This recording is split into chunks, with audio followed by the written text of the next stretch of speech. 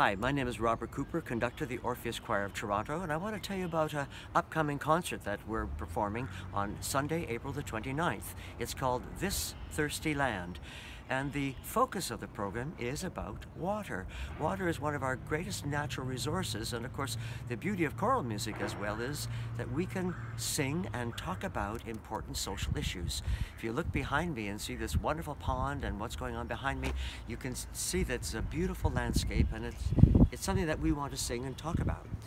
This new work, This Thirsty Land, is written by the Kitchener-Waterloo composer Leonard Enns. It's a beautiful new work for strings and oboe and choir, and you're going to hear a magnificent choir comprised of both the Orpheus choir and the Capo chamber choir, the award-winning choir from Kitchener that Leonard Enns conducts.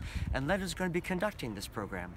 The Orpheus choir really believes in the value of expressing social relevance whenever we possibly can, and the whole program is going to reflect many wonderful new works by wonderful composers such as Eric Esenfalds and Eric Whittaker, Jaakko Mäntyjärvi, as well as Leonard Enns, and many other composers. The music is beautiful, the sounds are beautiful, the setting is beautiful, just as the setting behind me, and I know you're going to really enjoy this concert.